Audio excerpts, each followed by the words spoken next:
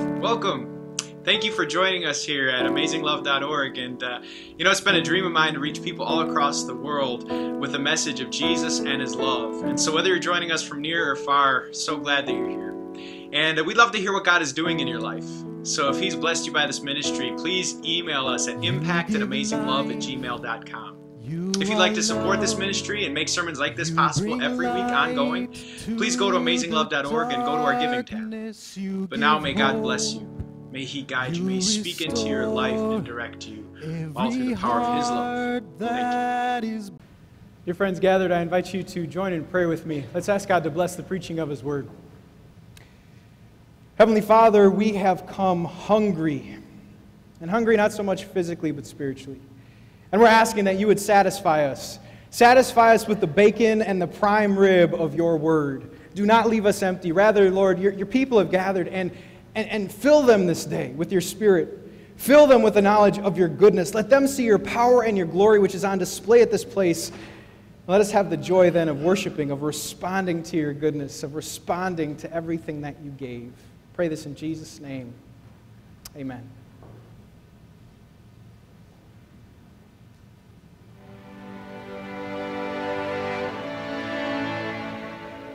You, God, are my God. Earnestly I seek you. I thirst for you, for my whole being longs for you in a dry and parched land where there is no water. I have seen you in the sanctuary and beheld your power and your glory. Because your love is better than life, my lips will glorify you. I will praise you as long as I live, and in your name I will lift up my hands.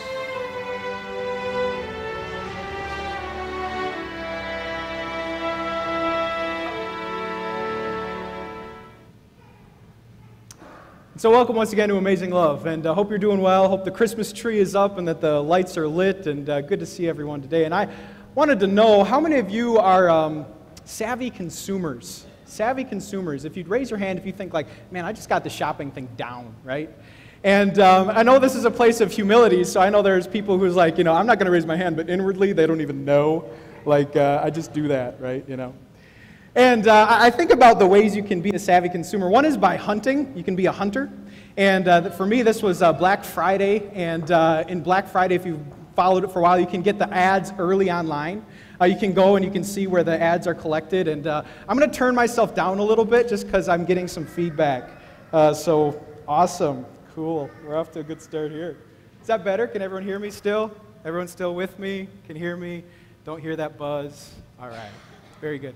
And so maybe you were online, Black Friday, and you got the ads before they even came out. Maybe you're a negotiator, which is kind of a lost art, that you can negotiate and you start, at a place, and you know when to walk out because, they're just not getting it. And, I think our culture teaches us to be savvy consumers. We arm ourselves with flyers and coupons and Groupons. And has anyone heard of this website, Retail Me Not? It's a gift, my gift to you today. If it's online, you can just type the company in and get $10 off or 10% off, and it's awesome, right? And what is the essence of savvy consumerism? Well, if you break it down, what are you really trying to do? Well, I think I have the goal. Here it is in my mind. It's how can I get the most while paying the least? Right? How can I get the high-quality coffee maker, but if Kohl's has it cheaper and it's always on sale at Kohl's, I'm going to go to Kohl's, right? How can I get the most while paying the least? And our culture has so taught us how to do this, we even have a colloquial phrase for this. And see if you can fill in the blanks. How can I get the biggest bang for the... Very good. The biggest bang for the buck. And so you know what this is. And I would just promote to you, be a savvy consumer. Do that. Be nice to business owners and especially the employees. But if some place has it cheaper, go get that. Well, I wanted to talk about spiritual things today. And that's why we gathered, right? And I guess my question is, how much of a consumeristic lens creeps into our view of the church? How much of a consumeristic lens even creeps into your view of God? And let's consider it this way. Maybe an example would be like, how little can I give to God before He answers my request? You know, some have considered God maybe like a personal genie. You know, and if I just have to rub 3 times, is it 3 prayers before you're going to give me and answer me? And, you know, what can I do? Or, you know, another pastor called this view of God as kind of a cosmic Coke machine.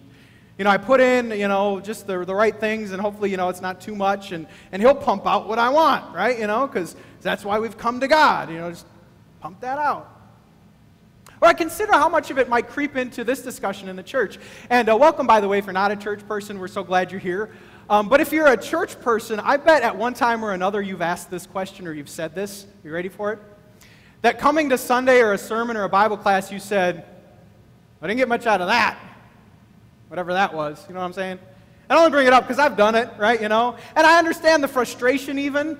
You know, I understand the frustration of really wanting to get something and like, you know, I didn't understand or whatnot. And I want you to know it is the church's job to go forward with clarity, to bring our best when proclaiming this message. But if you only ask, what can I get? If you're only saying, I didn't get much, I think it's a short-sighted view of worship. And I think this Christmas, there's a way for a pure, higher form of worship. That's what I want to talk to you about today. So you ready? All right, we're gonna get into it. We're in a new series called Come to Worship. And we've seen from Matthew that the Magi, they came to worship. And they're still our models for what it is to worship God. And they didn't ask, what could I get? Rather, they were driven by a completely different question, which we'll talk about. But as we talk about the Magi, are you with me? I want to go over just a few misconceptions about the Magi. A few misconceptions, just to unearth this. And it has to do with that song, We Three Kings of Orient Are. We three kings of Orient are. You're welcome for my singing anyway. Nervous, but you're still in, so good. Anyway, first of all, the problem is we don't know if there are 3. There are 3 gifts. They brought gold, they brought frankincense and myrrh, but we don't know if there were 3. It just says there were more than 1. There were magi. Next, we don't know if they were kings. They think that they were kings because of the rich things that they brought, the gold and the frankincense and the myrrh, but presumably they were not kings. Next, Orient. Orient is usually a reference to Asia, to Japan, to eastern parts of that. And we know they're most likely from modern-day Iraq, between the Mesopotamia, old Babylon. And so basically this song is an epic fail. Just want you to know. Sorry, writer. The next thing I want to do is disrupt your Christmas decorating by talking about these lovely things. The nativity set. Anyone got a nativity set? You might not want to raise your hand on this one because I'm going to unearth it. It's beautiful. It's a children's set, and we've got the kings. You know, we don't know if they're kings. And look at where and when they come. Now, obviously, they're still in the barn, right? Because Jesus is in the manger filled with hay. And that's cute and that's lovely, but look back at the first lesson. First lesson, Matthew verse 11, it says, on coming to the house. I don't know about you, but house is not a manger. House is not a stable. House is a house. And so they were not there. They did not make it for the birth of Jesus. I don't know if you know that. They weren't there. And so I think, you know, what we could do to kind of freshen up this idea of nativity is, you know, elf on the shelf and, you know, whatever they are. And so you can do that with the Magi. You take these little guys, you put them in like the kids' room and the bathroom, and you just tell people they're on their way, right? So you're welcome. And maybe I can like consumeristic Magi on the mirror, you know, so we're going to start our own thing and we're just the new fad, right? But while there are many misconceptions over the Magi, what is common, what is known, what is unmissable is why they came. They came to worship. And they're leaders in what worship was. And they didn't really ask, what can I get? They didn't really ask, what is Jesus going to give me at this point? I was doing more research, and they think that Jesus may have been about 1 or 2 years old right now. Now, any of you ever had a 2-year-old? Maybe some of you have them now. How worship-worthy are 2-year-olds? Like a 2-year-old can barely talk well. A 2-year-old doesn't walk very well. It's very wobbly, you know. A 2-year-old, let's face it, they don't control themselves, right? You know. So you look at the Magi worshiping 2-year-old Jesus, right? Like he's not going to astound them with his teaching. He can't talk so well according to his humanity. You consider toddler Jesus, and he's not going to do any miracles. Maybe the most miraculous thing is that he doesn't throw his mashed potatoes when he's eating mashed potatoes. You know, it's interesting to try to think about a sinless toddler. I don't have that experience. I don't know about you. And so if they asked from Jesus, what can I get? They would be left very, very wanting. But they didn't ask, what can I get? Did they? They asked a completely different question. And they gave us the true heart of worship. For this is what they asked. What can I give? What can I bring? Because this is the King of Kings, and this is the Lord of Lords. This is the Savior of the world, and I just want to be in His presence. So what could I bring that would be worthy of a king? And that's how they wanted to worship God. And this is what I'm hoping God would work in you, this spirit that responds to a king and asks the question, what can I bring to someone who is so great and so glorious? So let's get into the Word of God. And we're going to have in this series not only the story of the Magi, but Psalms interwoven with this. And the Psalms are a great place because Psalms are all about worship. Today is a psalm from David, and I invite you to follow along with me in Psalm 63 we're going to talk about and discuss. Psalm 63 says, "You, God, are my God. Earnestly I seek you. I thirst for you. My whole being longs for you in a dry and parched land where there is no water. I have seen you in the sanctuary, and I beheld your power and your glory. Because your love is better than life, my lips will glorify you. I will praise you as long as I live, and in your name I will lift up my hands. I will be fully satisfied with the richest of food." And there it was interesting translating this week because it was really a reference to fat. I will be satisfied with the fat that you bring. And it reminds me of like bacon, and it reminds me of like prime rib, right? You know, so when it comes to God, He's the bacon giving, He's the prime rib giving God who satisfies. Because you satisfy me with singing lips, my mouth will praise you. On my bed I will remember you. I think of you through the watches of the night. Because you are my help, I will sing in the shadow of your wings. Now, I don't know how this language struck you, but when I was considering how David talks about God, it's very intimate language. When David talks about God, he's not talking about God as if God were an enemy. He's not talking about God as if He was a stranger. Rather, this language is so intimate, it is clear that when it comes to David, God is, man, He's a friend. He is close. He is the BFF. He is the bestie. He is that close to David, and that is what God is. And I think our view of God will affect our worship. I'm not sure how you came in today viewing God, but if you view God as your stranger, I'm not sure how well your worship will be. If you view God as some spiteful, vengeful enemy just waiting to strike you down, I'm not sure you'd even want to be in His presence. But if you view God as a friend, as someone who is so near and dear to you, you might just erupt in praise. You might just ask, what can I give to this friend? And that's the heart of worship. So let's discuss what God has for us here, and may God bless that discussion. I'm always interested at how much we follow celebrities, if that makes sense. Our culture loves to follow celebrities, and there is something in us that just craves to be around those who are famous, that craves to be around those who do wonderful things, whether they're sports athletes who can dunk, whether they're actors who have just wowed us with their performance, or songs that we're singing. And maybe for you, there is someone that if you could meet a celebrity, you knew who you'd meet, and you know who you'd want to line up for. In fact, just to get you going, could you just tell someone next to you if there's someone famous you'd like to meet? Tell them who that would be. Someone famous, a celebrity you'd like to meet. This is the interaction portion of today. Who would you like to meet? Who would you like to meet? Celebrity.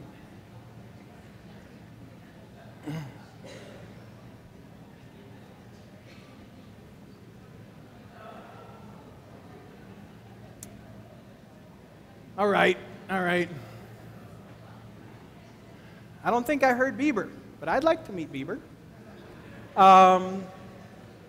I'm kind of an odd duck. I'm kind of an odd duck in the sense that the big names for me, and this is so strange, you'd be like, this dude is weird. The big names for me are actually pastors.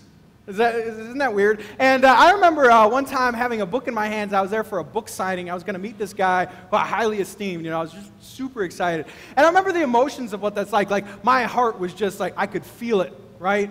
And I was standing in line. I was hoping don't look like a fool, right? And I was so, like, nervous that I could, like, run in circles, because I had so much nervous energy. And I remember, having the opportunity then to be in this person's presence and just being like, wow, this guy's great. This is awesome, right? Sometimes, though, the problem with meeting those who we put on a pedestal is that they let us down, though. And you don't have to respond if that's ever happened to you. Sometimes you find those that we've so propped up actually let us down because they weren't that great. And you saw a flaw, and they left you kind of wanting. Well, whoever it is that you have on that pedestal, whoever it is that you just were super duper excited to meet, this is how David views God. It is. Look at verse 1. Verse 1 again says, "You, God, are my God. Earnestly I seek you." I'd wait in lines to be in your presence. "I thirst for you." That's intimate language. And it says, "My whole being longs for you." Now, translating there from the Hebrew, it was this idea that you would even faint for longing around him. And it reminds me kind of like a teenage girl who would be around like some rock star, And so David is so like about God that he's like, I'm going to faint for longing for you. And what I see God saying to us is this, that if you know what it is to praise a celebrity and be really pumped up, what God is saying to you is this: give God celebrity status. Let him be that one that you esteem. Let him be the one that gets the glory. Prop him up on a pedestal. I think maybe even the reason we like celebrities is because maybe it draws us to our natural inclination to want something that is great, to want something that is glorious, and we find it in God.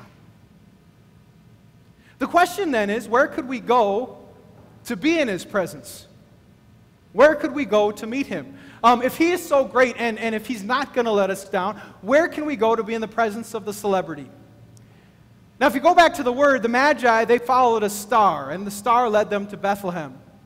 If you look at verse 2, this is where David found him. Verse 2 says, "I have seen you in the sanctuary and beheld your power and your glory." The sanctuary. For David at the time, it was in Jerusalem.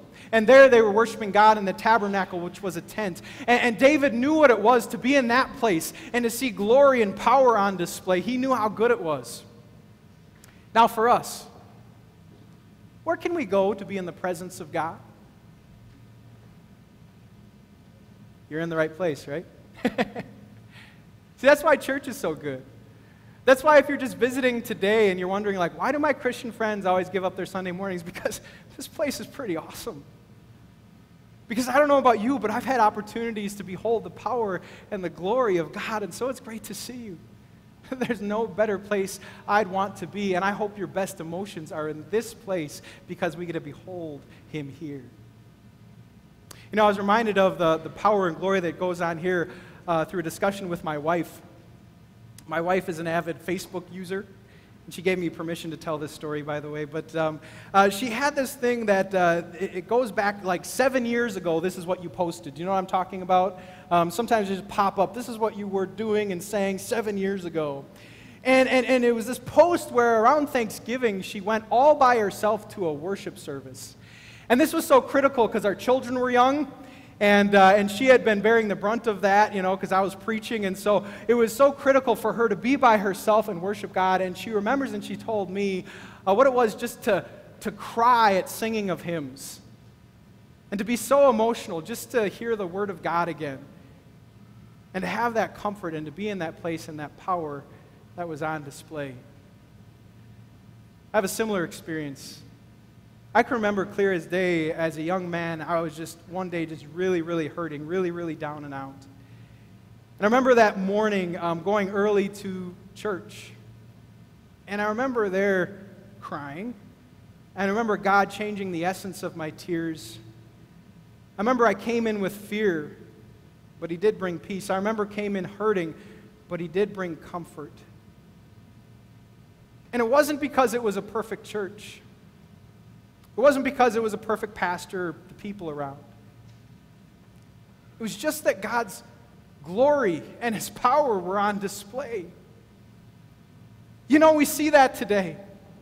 We should always marvel at a baptism, the baptism today of James Bowen, because his glory and his power will be on display as he takes plain water and he makes James a child of God, as the Spirit works in him to make him a new creation through the rebirth and renewal of these waters. This is awesome. And because this is what David experienced, this is what he longed for. And back to David's life, when he wrote this, he was hurting. If you open your Bibles to Psalm 63, it says that David was in the desert of Judah. Now let me explain his story at this point. Being in the desert of Judah gave us two options for his life. He was either running away from his father-in-law Saul. Saul was king and wanted to kill him. Or he was running away from his son Absalom, who also wanted to kill him. And you thought your family was tough. This is bad for David. This is hard for David. And David knows, if I could only go to the temple, if I could only be surrounded by the people, if I could only be in the presence of God, there I would have help. That's my experience. And so I'm telling you, if you're hurting at all, because the holidays bring hurt, there are stressors on our time, our finances, and on our emotions. If you're hurting at all, you're in the right place. Because God has a way of helping. That's been my experience, my wife's experience, David's experience. I hope you walk away today helped because you saw the power and the glory of God on display. That's what happens here. That's why it's good to be here at Christmas. But because of all that David experienced through God, he goes on with a wonderful verse 3. Look at verse 3. And then he says, because your love is better than life, my lips will glorify you. Now, this could be a life verse. This could change your paradigm. This is an awesome verse that I wanted to talk to you about. Because your love is better than life. Now, for me, it was hard to compare the value of my life to love, so I considered the things of my life to God's love. And so I did a little bit of pastor's favorite things and how God's love was better. And among pastor's favorite things, you know, are bacon and donuts. But also I got a new favorite. I brought it with you. I want to show you. We did some Black Friday shopping, and my wife actually picked it out. It's a new comforter. And I used Retail Me Not to get $20 off of this new comforter, and it is the softest thing ever. In fact, if you want to have an experiential sermon today, you know, afterwards you can come up and, oh, it's great, you know. And I don't know what kind of consumer you are, but I'm the type of consumer that reads the reviews. Because they're not going to get me with a low-quality doorbuster, my friends. They're not going to get me. No. So I'm going to read the reviews, and this got a 4.9 out of 5-star rating. That's a good deal. And people were going off. They're like, this is like what it is to be wrapped up in a marshmallow. And I'm not sure how they knew that, you know, but anyway, it sounded good. And this is the softest thing ever, and it's on and on and on. But I did find a bad review. And a bad review said that sometimes the threading gives out. The threading gives out, and I see a little bit of the threading here. And so what I find is that this is really soft. It's awesome. But even the best product, even the finest thing that I have from JCPenney's, it has a problem. Even the finest things that have. Maybe for you it's not a comforter. Maybe for you it's a rifle because you're a hunter. Maybe for you it's a kitchen appliance. Maybe for you it's some clothes. Even the finest things do not retain a 5-star rating. The finest things will fail us. Children, you need to know that about toys. If you're going to get that hoverboard, it might just fail you. I'm sorry.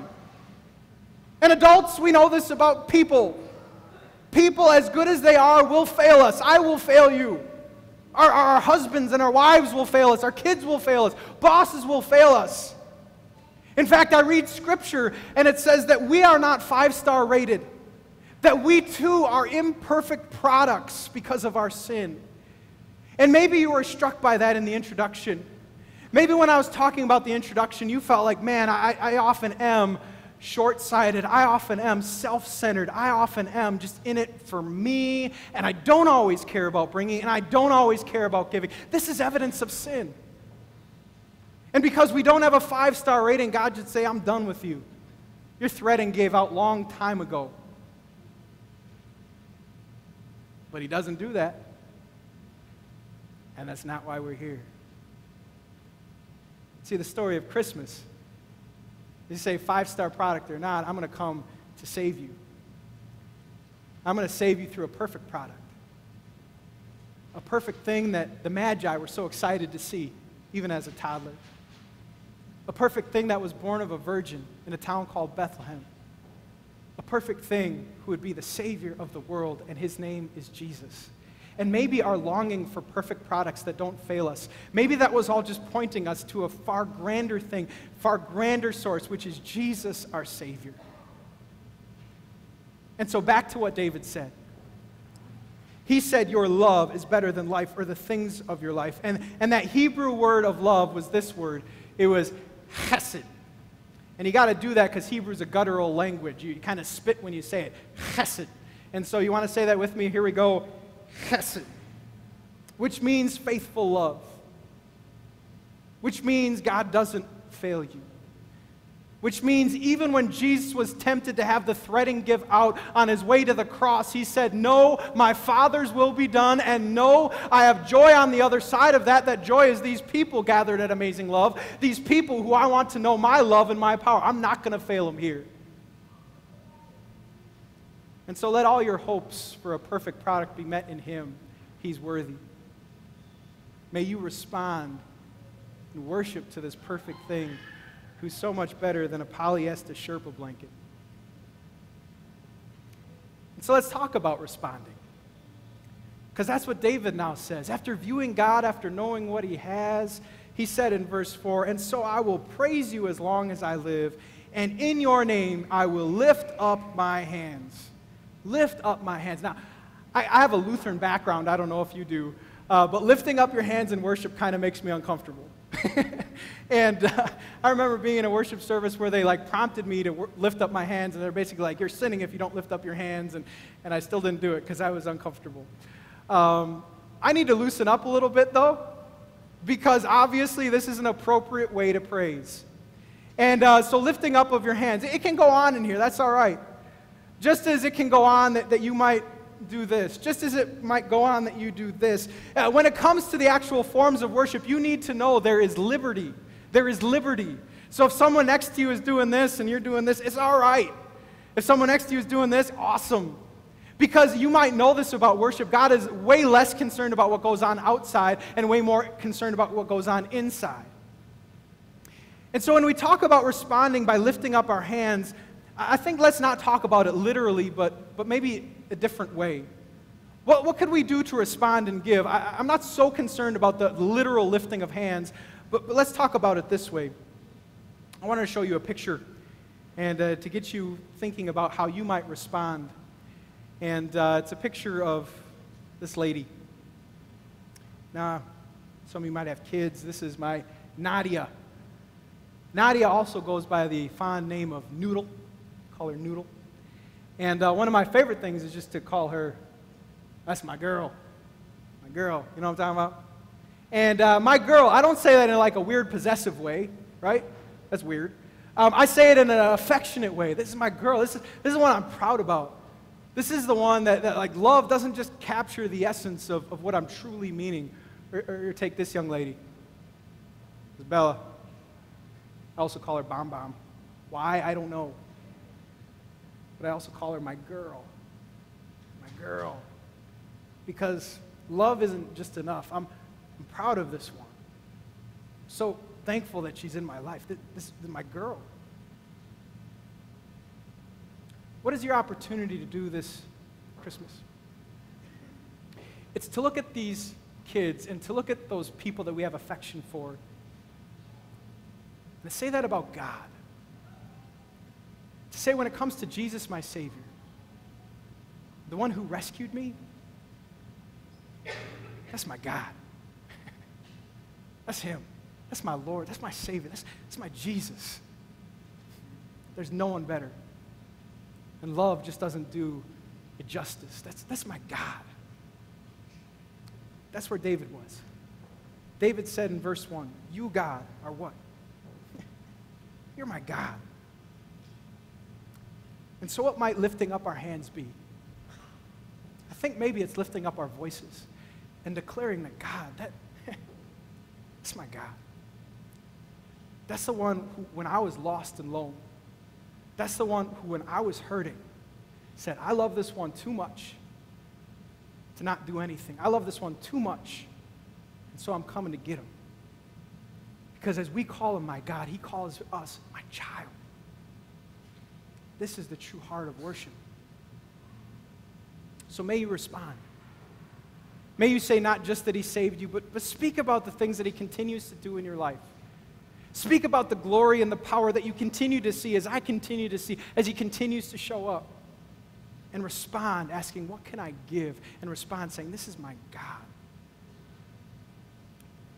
You know, at the beginning of this sermon, I set up really a false dichotomy of what can I get versus what can I give. And the reality is worship is both.